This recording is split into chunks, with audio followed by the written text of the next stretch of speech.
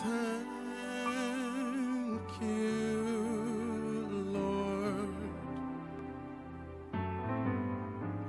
Thank you, Lord. Thank you, Lord. I just want to thank you, Lord.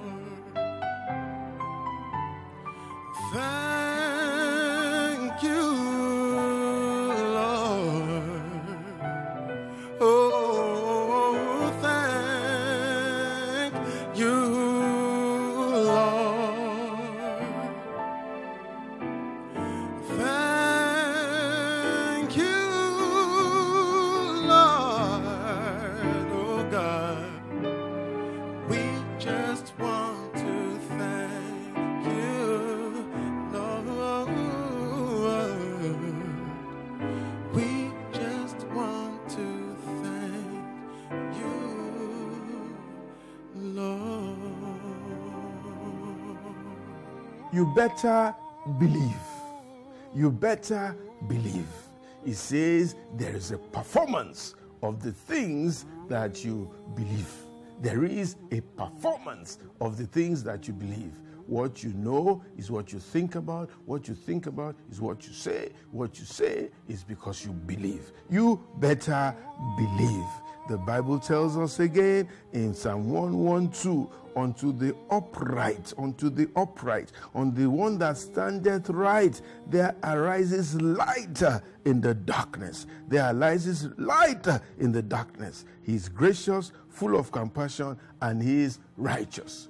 Yesterday, I watched the video of a man, 98 years old, who said he was a survivor of the Israeli Holocaust, where they wanted to kill people because they were Jews. He was a Jew living in Germany, bearing the name of a German, Eddie something, okay? So he was arrested in Germany, and because he was a Jew, and thrown into a concentration camp. He was there for 3 or 4 months and then released, and then he made his way into, I think, some country in Europe, perhaps Belgium.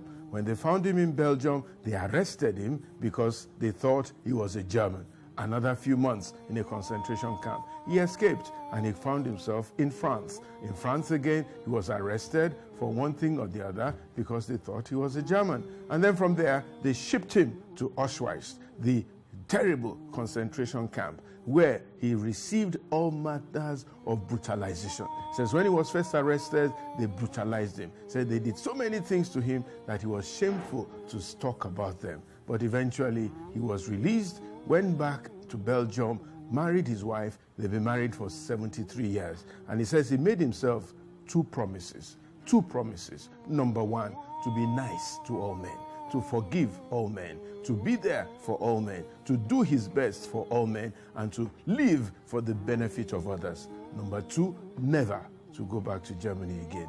Never to go back to Germany again. He says at the age of 98, he has fulfilled both promises. He says, when you are faithful and we are righteous, God will wipe away the past. He says, today, I'm a very, very happy man, and I have seen my children's children, and I'm satisfied. I want to tell somebody that you are going to be happy. You are going to be satisfied. You are going to be blessed. You are going to be famous. You are going to be great. You are going to be mighty. You are going to be extraordinary in the name of Jesus Christ. Why? If you are ready to withstand things for the sake of the gospel. Two, if you are ready to be righteous and to follow God everywhere you are going. Number three, you're ready to forgive and forget all the pain of the past. And number four, ready to follow God till the very end.